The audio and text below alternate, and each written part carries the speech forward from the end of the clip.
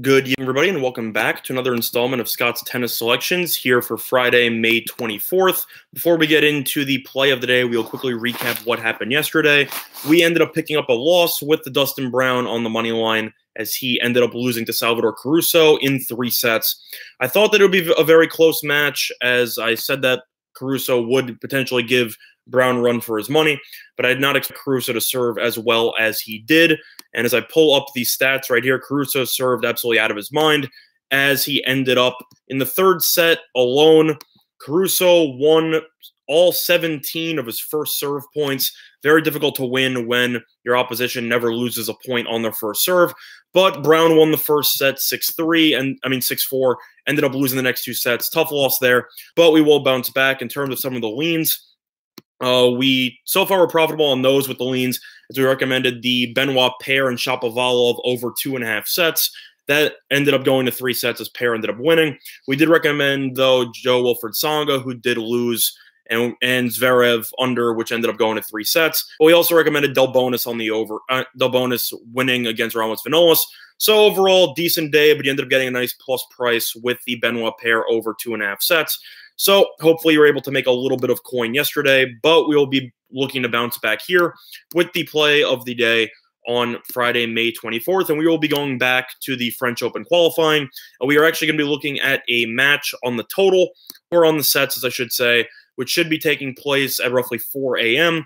and is between Laaksonen and Ymer. And that match will be taking place at 4 a.m. These two players have faced each other on clay before.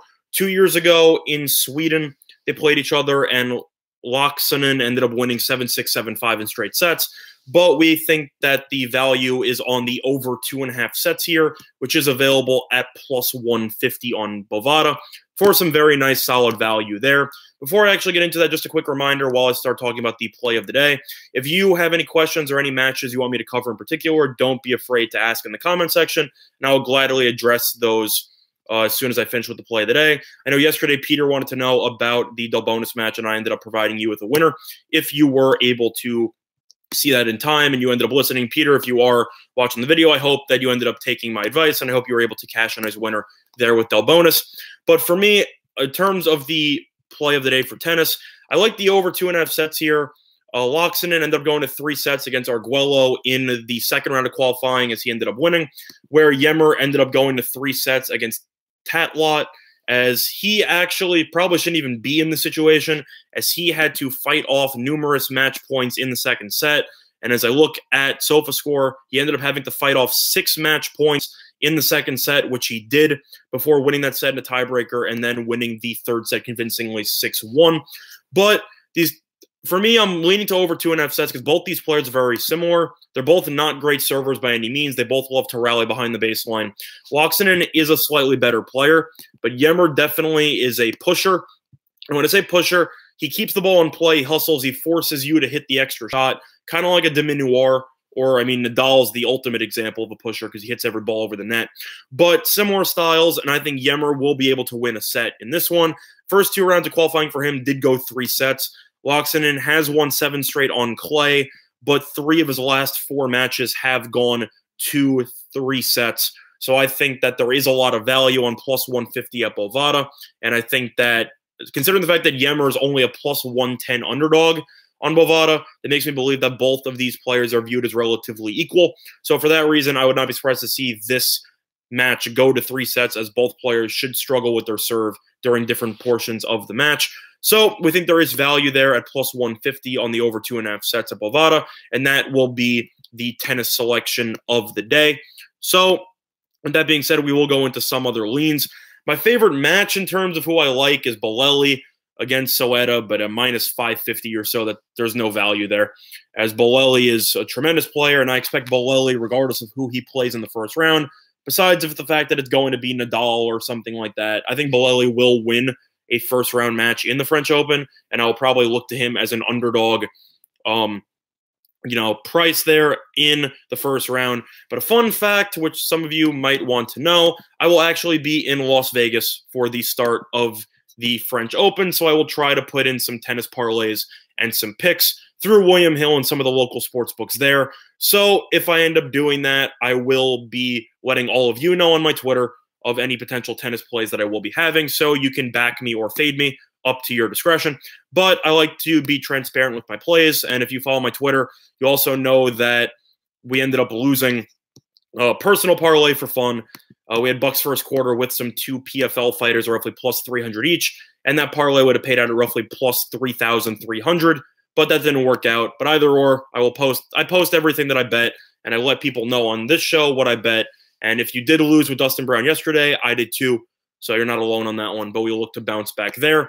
But moving on to some of the leans here for tennis, I do like Taylor Fritz here with the plus on the spread, and I definitely like the over here. Fritz is one of the rare Americans who's actually been really solid on clay over the last couple of months. They've played each other twice. Fritz won the first matchup in straight sets. Pair won the second matchup in 3 sets there.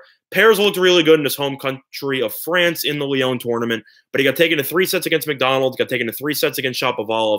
Shapovalov's a very solid player in general, but Fritz is no slouch in his own right, as he had a very impressive win over Bautista Agut yesterday. And as I've said before about Benoit Paire, he's very tough to back because of the fact that he is very mentally unstable and how pairs serve occasionally, short circuits. And we think that that'll be a concern. Paire, for example, yesterday had 6 aces, very solid, but he did have 7 double faults, and you cannot afford to give away 7 free points on double faults. And I think Fritz is a pretty solid server and a pretty solid, just rallier behind the baseline. Should be able to give Paire some problems. So I would lean to the Fritz plus in the spread, and I would also lean to the over 2.5 sets in that match, as I expect that one to be a battle throughout. Yeah, Peter, glad I could help get you some cash there for yesterday. But in terms of Delbonis versus Zverev, I'm going to stay away from that one, honestly. Delbonis is a very solid player, but the main reason why I like Delbonis in that matchup is because he was playing well and that Ramos Vinolas doesn't bring a unique style to the table. Delbonis and Vinolas are both mostly clay court specialists who rally behind the baseline, don't possess that much power, and they try to rally behind. Whereas Zverev, I expect him to give some serious problems. Plus, Zverev is a significantly better server than Ramos Vinolas, so he should be able to hold serve easily, while Delbonis is not. So for me, I'm not going to touch that match. But if you do like Delbonis on the spread, you probably will get some nice value at a plus. But I definitely would stay away from that match because I just think Zverev has too much offensive firepower. He did struggle in his last match against Hugo Dellien, though, so you never know. But if you're looking towards Delbonis, I would not look towards the money line. I would look towards the plus in the spread, as Delbonis could potentially bring one set to a tiebreak or maybe a 7-5. But, yeah, sorry, Paul. I can't really help you there. I don't know what book. Paul, if you could just tell me what book you currently use for tennis. Sorry, but there are some other some books carry the French Open qualifying, some don't. So that's something to keep in mind. Yeah, Peter, I'm glad you agree on Fritz there. I think that Paire is definitely – I think he'll win the match, but I think it'll be very tough. And Fritz has been very, very stingy on clay so far, and he was able to beat Bautista Agut, who's a very solid clay court player as well. So I think he will give it a good run for his money. Yeah, Paul, just let me know what book you currently use for tennis betting, and I'll try to let you know. Paul, I've been trying to do the best for the people who do not have French Open qualifying to cover some of the mainstream matches, like I did for Peter yesterday with Delbonis. How, for me, if you're not able to do that, I will still give my leans on the rest of the card to try to help prevent that or try to limit the damage on that. But there's not really much I can do in that situation. In terms of other French Open qualifying matches, not really much value on the board. I do like Sandgren beating Bork. That's just a small lean. Sandgren's roughly a minus 150 favorite or more. But Bork has had 2 very tough 3-set matches where Sandgren has been able to coast to straight set victories, and he has dropped a total of 10 games in those 2 matches. I think Sandgren will make it back. He's a pretty solid clay court player when his head is right, and it seems like he's finally been able to get himself back under control. So I think Sandgren should be able to win that match against Bork, but I would expect that to be pretty tough. But the play of the day, as I said before, will be on Ymer and Laaksonen over 2.5 sets at Bovada at plus 150 for the value. I just think that that'll be a very close match. But with that being said, before we conclude today's video, brief reminder of our sponsors here at PointsBet and all the deals they're offering. They have up to 2 risk-free bets of up to $1,000. So if you lose, if you had money on the Bucks money line tonight or Bucks spread, it's not the end of the world. You can get money back, or even if you had money on Dustin Brown, as I recommended last night, then it's no big deal because you get your money back and no questions asked. You get up to 2 of those.